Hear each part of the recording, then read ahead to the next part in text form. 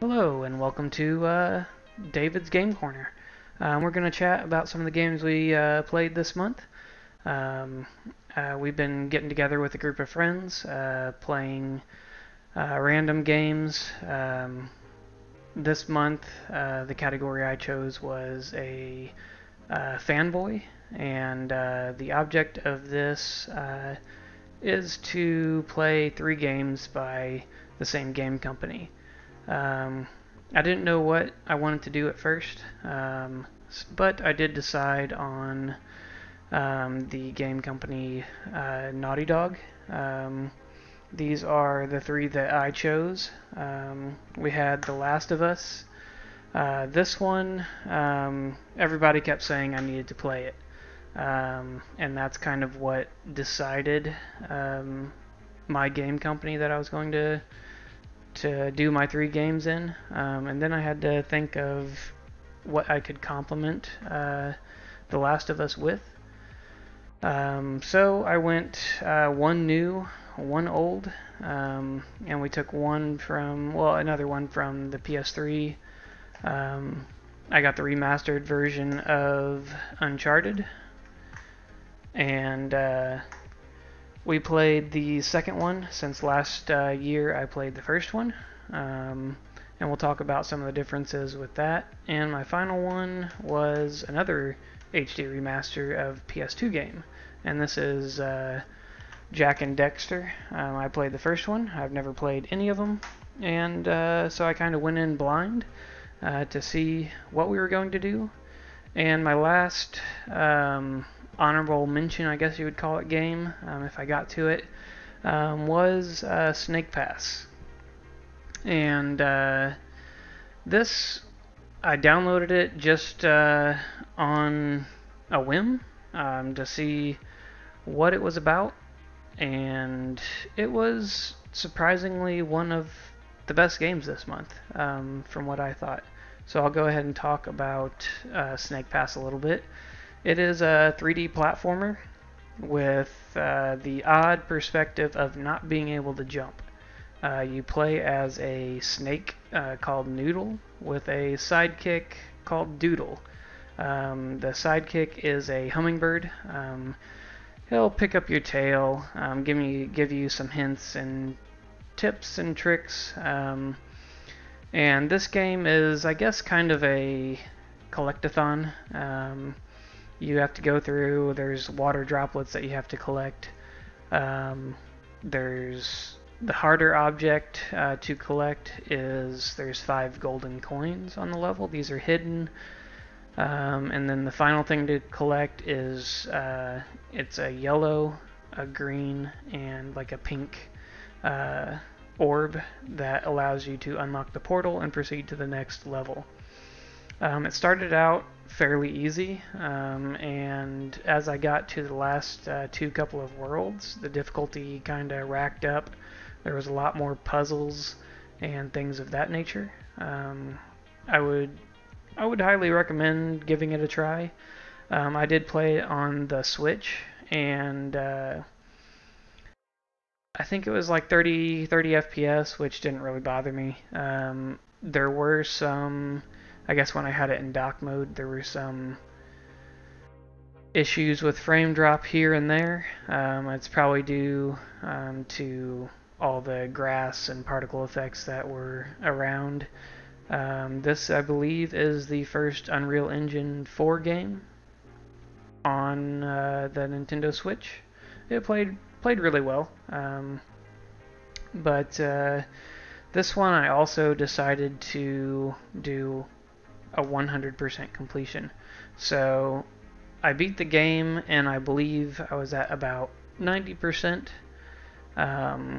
So after you beat the game, it gives you this snake sense. You click down on the right control pad, and it'll activate a sense, and you can kind of see the glowing objects that you need. It'll allow you to see through walls and things like that. So if you missed anything, you can go back and pick it up. So that's what I did. But I would recommend this game to play. You kind of have to think like a snake is how the developers describe it, and I would say that is accurate. Um, if you hold down, I believe it's the right trigger, that allows your snake to move forward.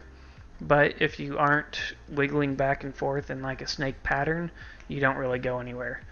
And you have to coil around trees and bamboo branches and things like that. And all these worlds are floating islands. So as you're curling around different objects and trying to grasp and reach the different collectible items, if you let go, you fall, and it respawns you back where you were, and you have to pick up the items again if you haven't reached a current save point. And there are little triangles on the ground that allow you to save. It doesn't set you back too far. There's like 3, 4, maybe 5 of them, depending how long the level is. So it saves fairly often, and if you know you're going to be dangling off a ledge and climbing down through all these different passageways that you could fall, I would always remember to run over the save and then proceed on to collect it.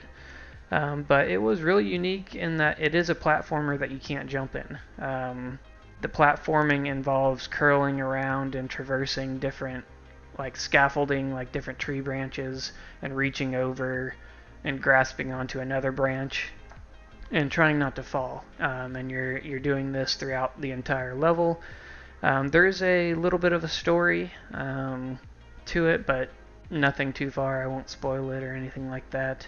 You do get some unlockables if you do a 100%. You do get a unlockable item, and I did get that.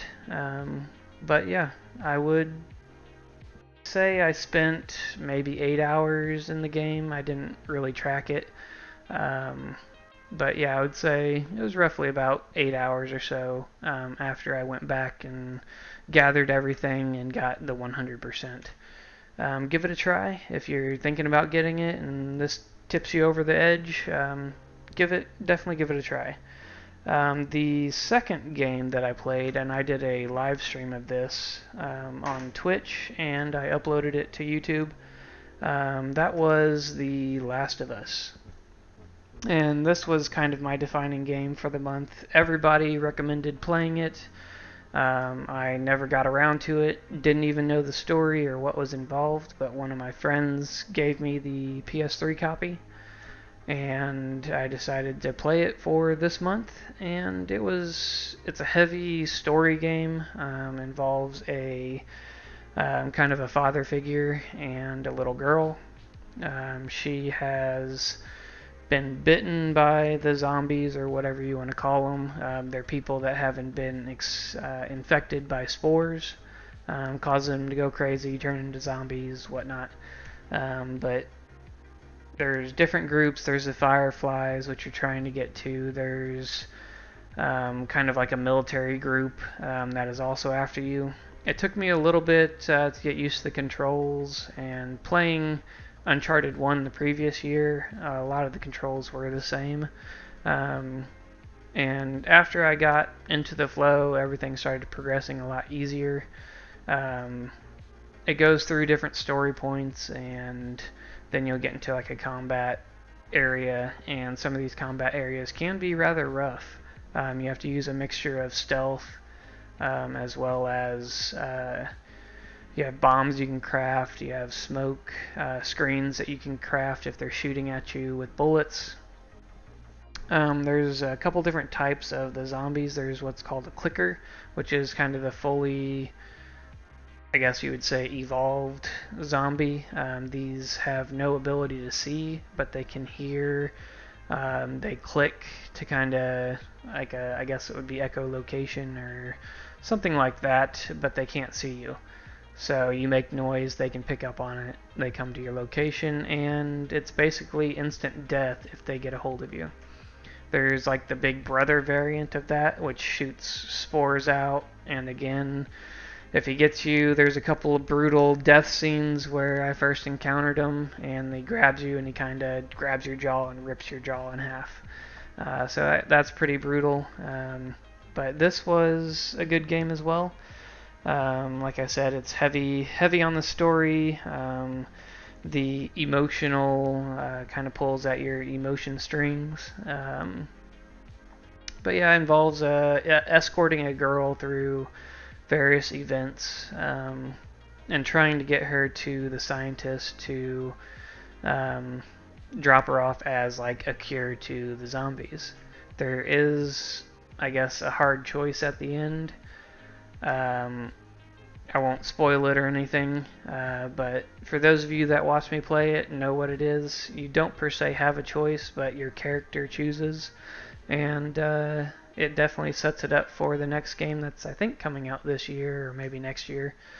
But Last of Us was a good game. I enjoyed the story. I think it took me 18 hours or so to beat it, and like I said, you can see it all on my Twitch channel, or you can see it on my YouTube. I've got every part of it uploaded, so if you haven't gone through it and you want to watch it, I do recommend watching it.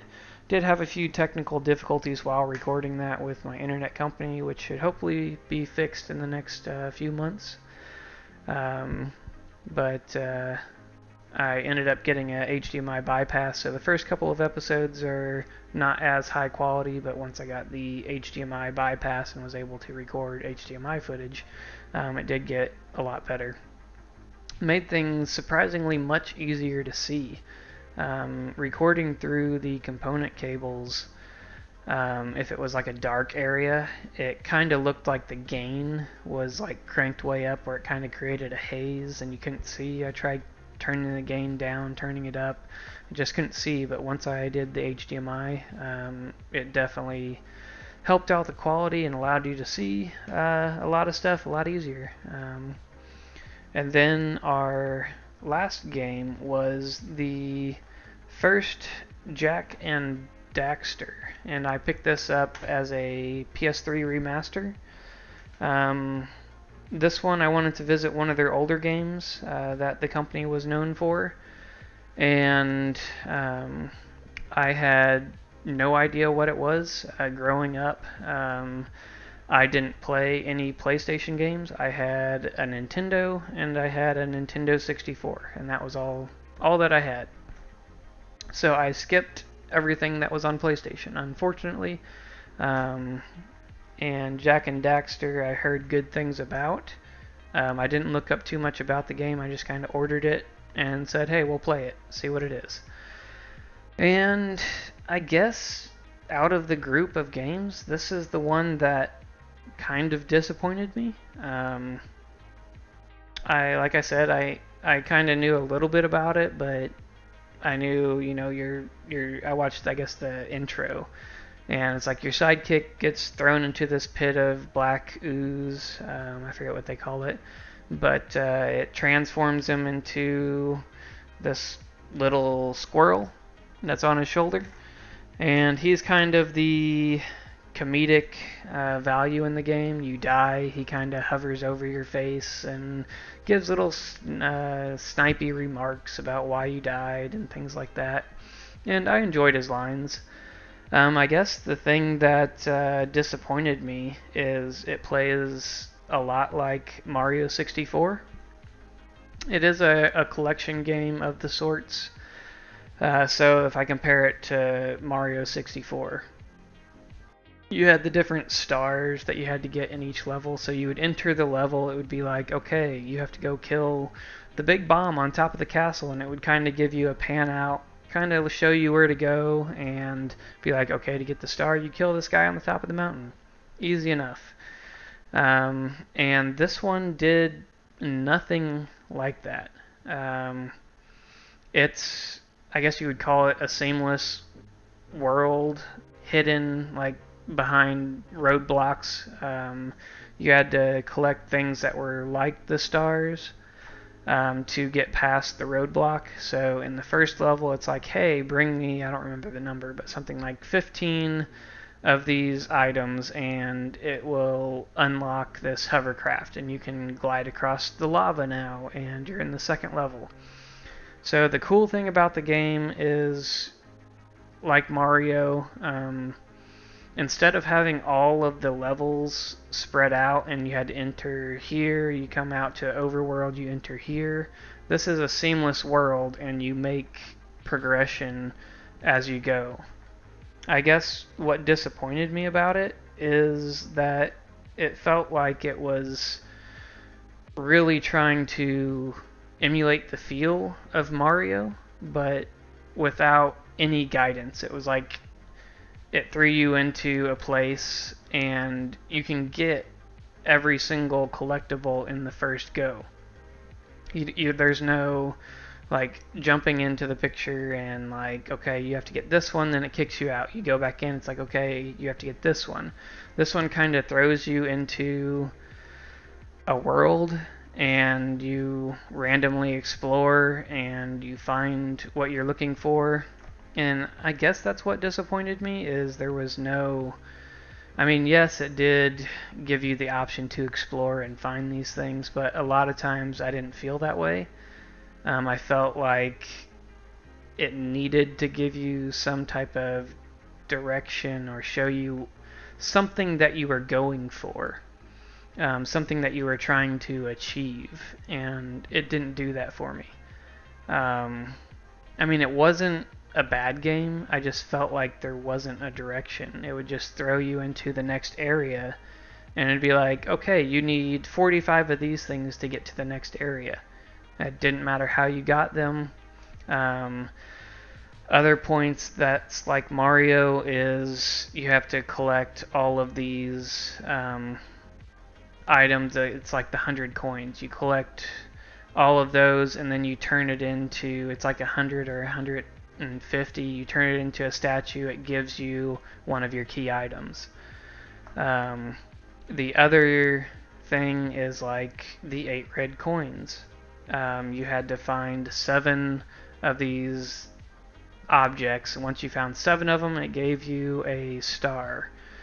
So it felt like it was heavily influenced by like the Mario game, and it tried to capture the same feeling, but I felt that it failed. I don't know if it's that the worlds weren't interesting or there wasn't a huge variety, but I played it the first day and I was like, okay, I understand what it's trying to do. And then I made it into the second world, and it was like I was starting over again. And it was like, do I really have to go and collect these things and give it to the professor, get to the next level, and then it starts over again. It didn't feel like a constant progression of getting somewhere, which is, I guess, probably why I felt disappointed in it. It wasn't bad, it just was, I guess, mediocre. And I would have, like in Mario 64, I had the want to go get all the stars, the 120 stars. I wanted to go back into the levels and traverse and get all of those. This one, it's like basically you have 4 levels, and that's it.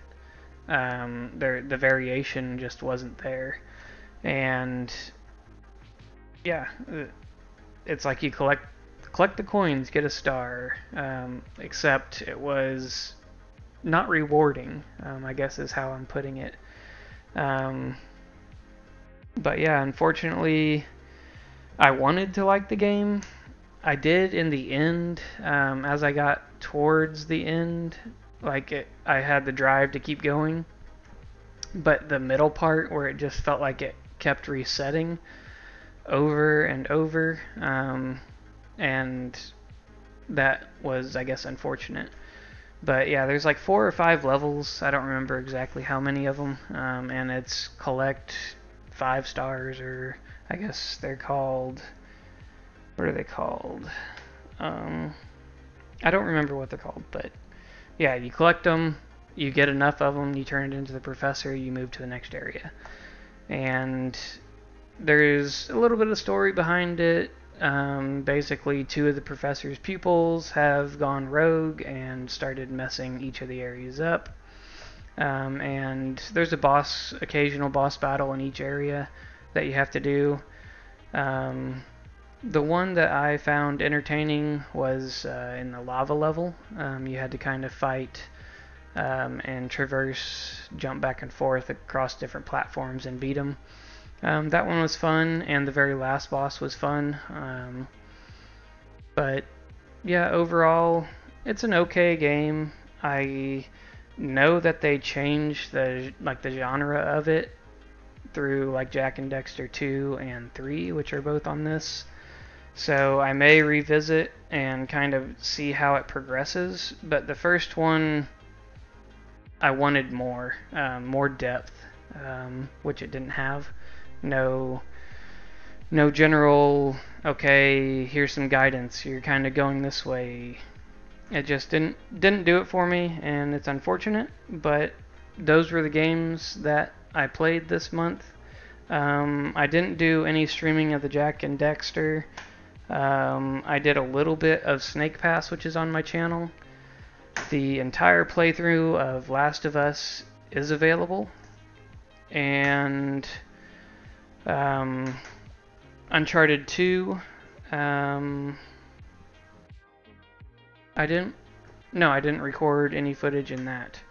I just kind of played it. One of the other guys that's playing with us also played Last of Us, or not Last of Us, Uncharted 2, and I kind of talked with him about the differences between Uncharted 1 and Uncharted 2.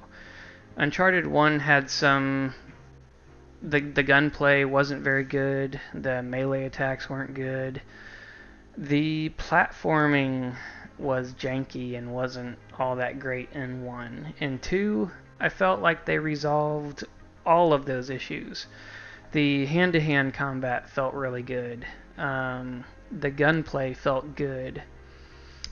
It's about the same type of guns in the first one and the second one, little changes here and there, but the guns felt good. The platforming was so much better. You didn't like jump towards the ledge and it just randomly doesn't grab onto it like it did in the first one, so that made it more enjoyable to play. They do still have some of the action sequences, if you remember, like Crash Bandicoot, where something's chasing you, you don't really know where you're going, and it's like a trial and error, and you eventually make it to the end. There was a couple of those. I didn't have too much of a snag on those.